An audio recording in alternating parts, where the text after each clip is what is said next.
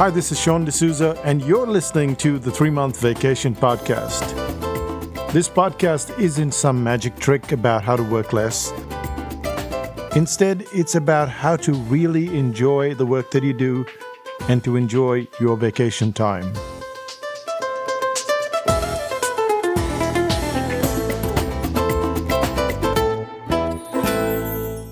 Hi, I'm Sean D'Souza, and you're listening to the 3-Month Vacation.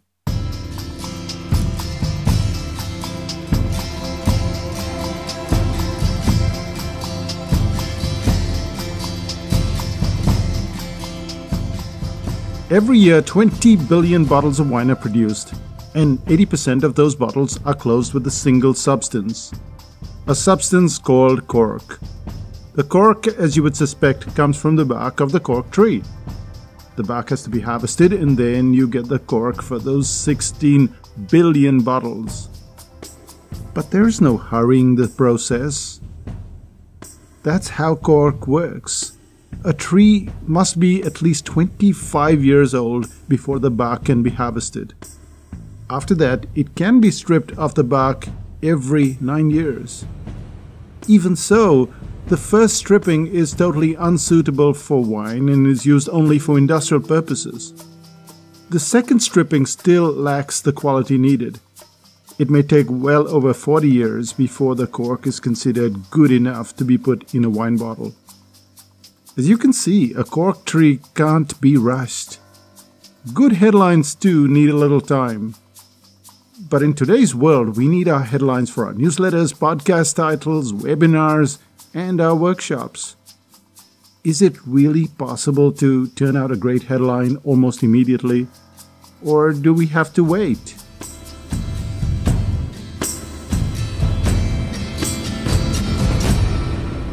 What we'll cover in this podcast is the concept of headlines in a hurry. We'll learn 3 ways to write great headlines and to write them under pressure. But we'll have fun, and instead of just learning 3 ways, we'll go back to grammar class. So what are the 3 ways we'll cover? The first is how to use and in your headlines. The second is about even.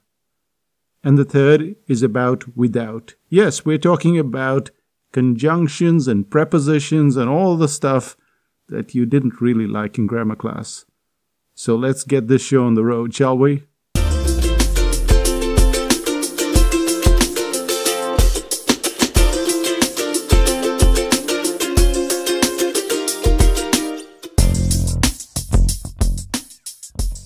Remember Windows 3.1? I sure do. I was a cartoonist still living in Mumbai, India at the time, and that's when I got my first computer. It was a 386 and top of the line with programs such as CorelDRAW and Photoshop. Right before I got the computer, I would go through the tedious task of drawing a cartoon, photocopying it several times, and then coloring each version. Clients wanted to see the same cartoon rendered in different colors, and so I'd spend trips back and forth to the photocopy shop. But it also wasted a lot of my day. Then along came Windows 3.1, and I was able to scan and to color my cartoons in under half an hour. From paper to the computer was my big leap forward when it came to cartoons.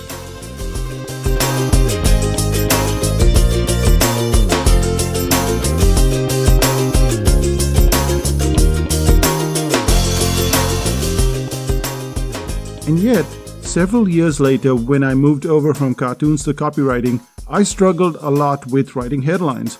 Every time I sat down to write headlines, I'd get the blue screen of death in my brain. Until the day I figured out the incredible power of and in moving a headline forward. When writing a headline, all you have to do is add the conjunction and your headline seems to dart forward. Let's take a few examples, shall we? So example number 1 is how to raise your freelance rates. And then we'll put and in it. How to raise your freelance rates and get a greater number of clients. Example number 2. How to create magic with your brand stories. Now we're going to put "and" in it. How to create magic with your brand stories and engage new readers every time you publish. And the final example, how to keep fit over the age of 55.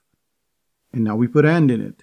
How to keep fit over the age of 55 and still eat everything you want.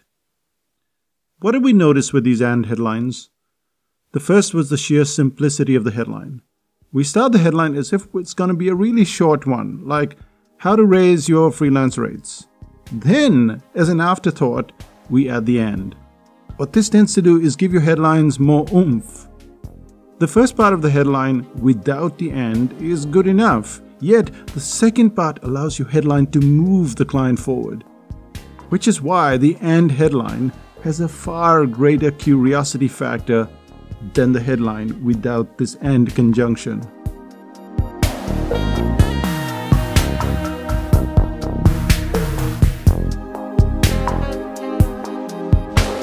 When writing "and" headlines, I use the parenthesis or the em dash. Now the em dash is the long dash. It's used when you seem to be breaking a thought mid-flow. It seems like you've already finished with the thought, for example, how to create magic with your brand stories. Then suddenly the em dash shows up out of nowhere, talking about new readers. So what it's done is it's brought in a new thought, a much richer thought. Now your headline reads as how to create magic with your brand stories, em dash, and engage new readers. So what you're doing is you're adding that little bit and you're using either the parenthesis or the em dash. But you don't always have to use the em dash. You can just use the parenthesis instead. The parenthesis does something similar to the em dash.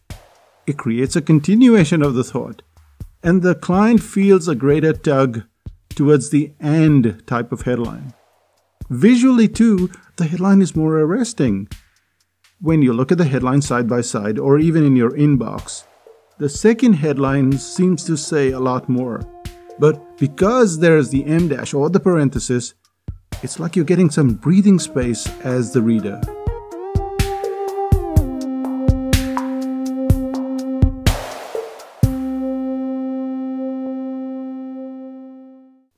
If you wondered why you had to sit in boring grammar class, well, now you know. You're in headline grammar class and you just found out how to use "and," em dashes, and parentheses to good effect. Like Windows 3.1, blessed soul. It got me from a bit of struggle to super fast execution, and you too can build a headline in next to no time by using the "and." But is there a way to use the "and" type of headline successfully? Sure there is. And the best way to use the "and" headline is to write the first part. For example, how to write irresistible calls to action. Then you walk away. So your headline is already really good, but when you come back several hours later, your brain will have something to add to that headline. So your headline will read like this: how to write irresistible calls to action and increase CTR by 30%. The space between writing the first and second part of the headline isn't necessary, but it does make for better headlines. Keeping a break between your activities helps your brain to hum in the background and to come up with a far superior idea than if you simply jumped on the first possible idea that comes to your head. Okay, first part of the grammar class is done. Let's go to adverb land, the land of even.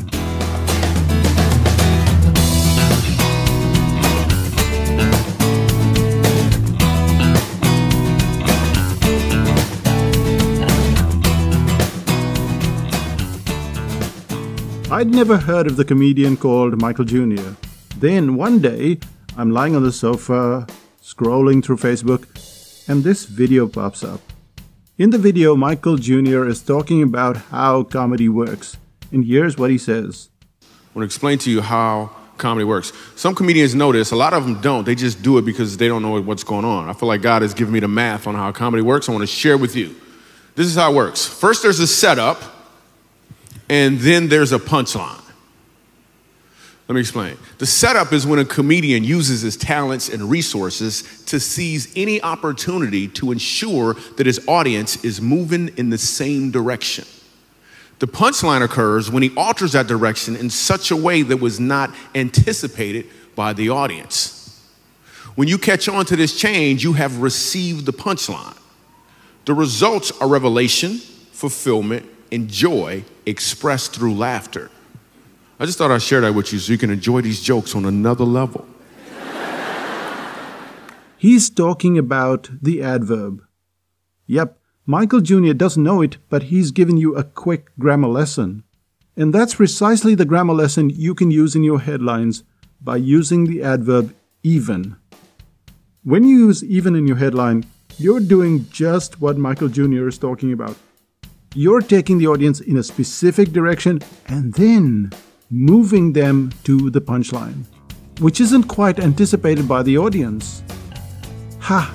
You're eager for grammar lesson number 2, aren't you? Well, here goes.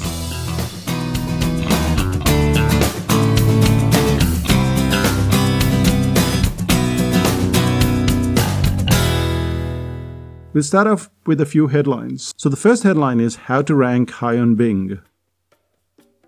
And we'll put even into that, and we'll say how to rank high on Bing, even with low Google rankings. Second example, why you should raise your freelance rates. And then we'll put some even in it, why you should raise your freelance rates, even if you're not sure you're worth it. Third example, how to quit your day job. Even, how to quit your day job even if you're cash strapped. We'll do a fourth one? Okay. How to travel first class.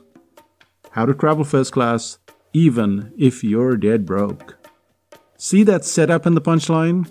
It's everywhere you know this setup and punchline. When you read the brain audit, you will have the concept of the problem and the solution. That is a setup and punchline. When you look at nature, you'll notice a branch, and then you'll notice the twig. A snowflake has the same setup and punchline. There is the bit, and then the little bit sticking out of it. And of course, when we go to headline land, the adverb even creates a powerful punchline. It brings out that extra bit of information that you're simply not expecting. And in doing so, it gets and it keeps your attention.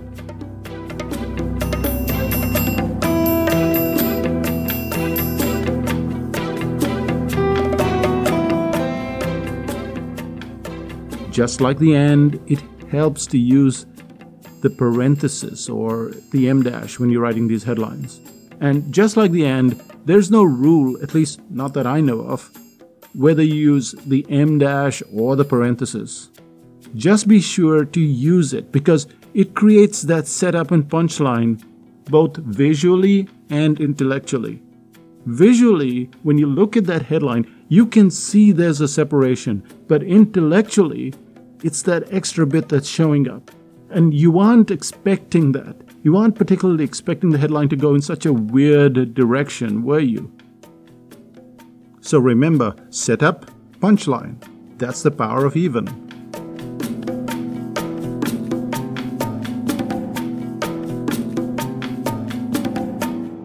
We've covered and even. Should we go to the next grammar lesson? Let's head to without, which happens to masquerade as a preposition, adverb, and conjunction. Even if you can't remember where it sits in the grammar hierarchy, without does a pretty cool job when you're tired of using and even. And let's find out how.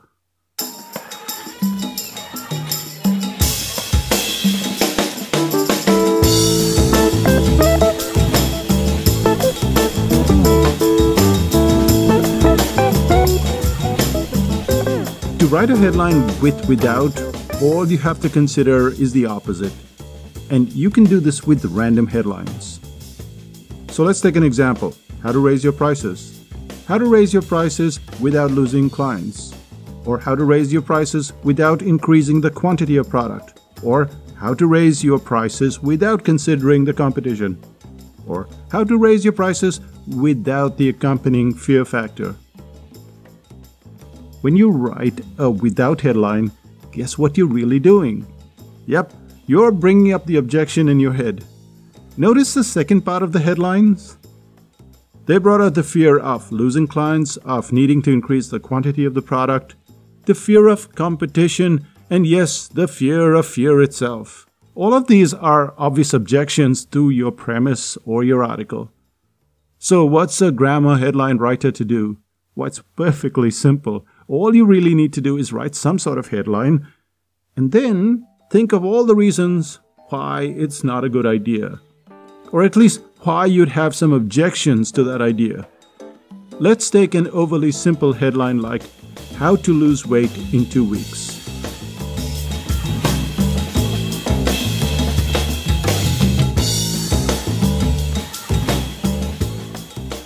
What are the objections to losing weight? Maybe you're a foodie. Maybe you don't want to go on a crazy diet. Maybe you don't care about exercise.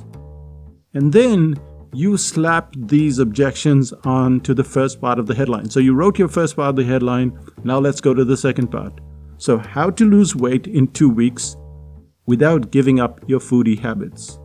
How to lose weight in 2 weeks without going on a crazy diet. How to lose weight in 2 weeks without needing to exercise endlessly. And there you have it. Without comes to the rescue. Isn't grammar wonderful? We should really do a summary, but what would we cover? We already know the 3 methods to make our headline stand out. And all it takes is just 3 parts of the grammar universe.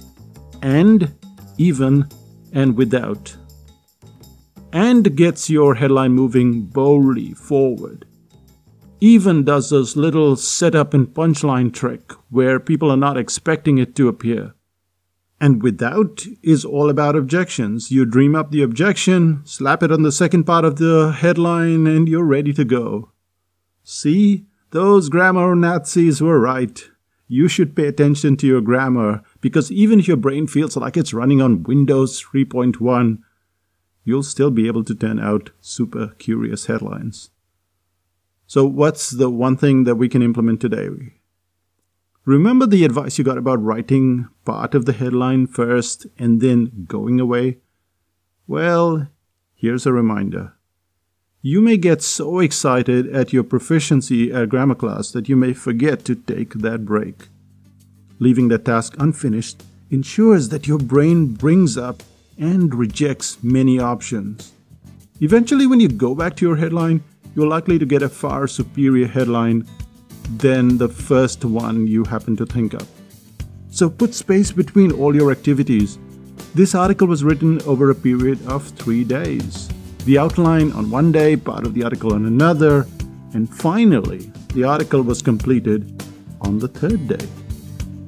And only after these 3 days did it go for an edit. A headline might seem almost puny when compared with an article, but letting the brain relax helps you get a far superior output.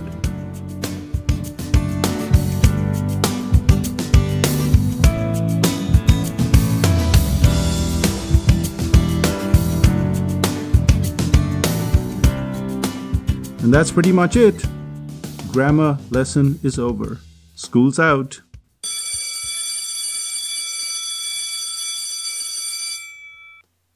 So what's happening in psychotactics land? All this talk about cork and wine bottles. Guess what? It's my birthday today. And yes, I was at work at 4 a.m. as usual.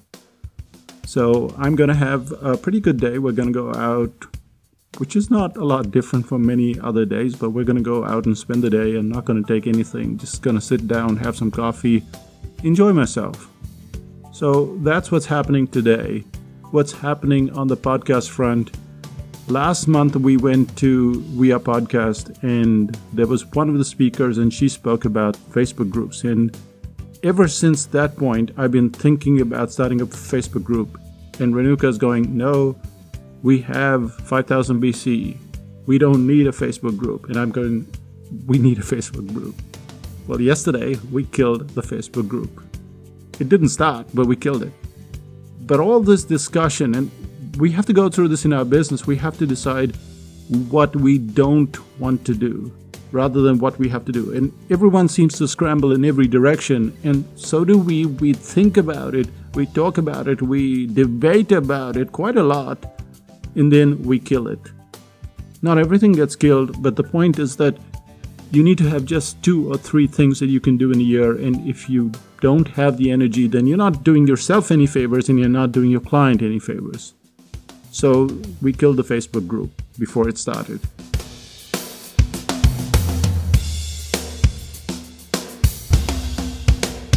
On another note, I have discovered Charles Passy. That's Charles, which is Charles, and Pasi.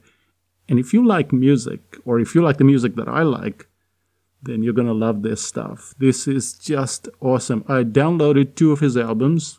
That's Charles, Pasi. Try it. I think you'll like it. It's really cool music. He's a great entertainer. I'm surprised I haven't heard of him. I'm surprised you haven't heard of him. So that's the music that's happening, especially on the birthday. And that brings us to what's happening in terms of courses. Well, the first 50 words. How do you start your article? Most people struggle with this so much. How do you start your article and keep your client's attention? It's called the first 50 words of your article, of your presentation, of your webinar. Instead of saying, good morning, it's so nice to be here, or struggling for ages with your article, the first 50 words helps you. So the booking starts on 10th December. You have to put your date down. Make sure that you're on the Psychotactics list, but 10th December. But 10th December is when we start taking the bookings. And believe me, like all our courses, they get filled up. And they get filled up not because we say they'll get filled up, but because at the end of it, you have the skill. So when you look at all the courses online, they guarantee your money back, and they don't guarantee skill. And we don't have a money back guarantee, at least on the live courses, and we guarantee skill. Everyone gets the skill. Everyone is proficient, and you'll find out for yourself. That's 10th December, and the course starts on 6th of March.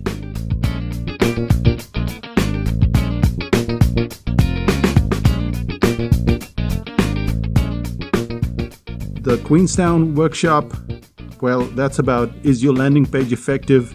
So you learn step-by-step systems of deconstructing and reconstructing your landing page. This is in New Zealand. You haven't visited New Zealand yet? Well, this is your time.